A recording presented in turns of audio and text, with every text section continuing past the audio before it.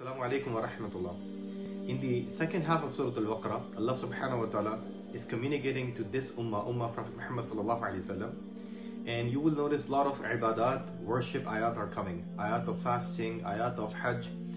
In the midst of this ayat, Allah subhanahu wa ta'ala is giving us instruction about the etiquettes of divorce.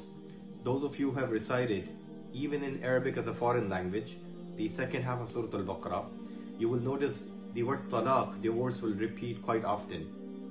طَلَّاقُ مَرَّةً وَإِن طَلَّقْتُمُهُنَّ وَإِذَا طَلَّقْتُمُ النِّسَاءَ. The word talaq will repeat multiple times. In fact, if you will see that 4 to 5 pages of Surah Al-Baqarah are dedicated about etiquettes of divorce. And there is an entire surah chapter named Surah Talaq. And you won't find this when you will going to seek for Surah Al-Nikah, because there is no Surah Al-Nikah, there is only Surah Al-Talaq. Now the question is why there is so much emphasis on teaching the Muslim community the etiquettes of divorce.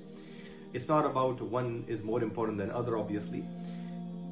The reason for this, wallahu alam, the reason which it seems like is that for Muslims it's very easy to start the relationship in a decent way, but we don't know how to end or dissolve the relationship in a decent way. So when we are starting a relationship, especially for nikah, we know how to start that, we celebrate.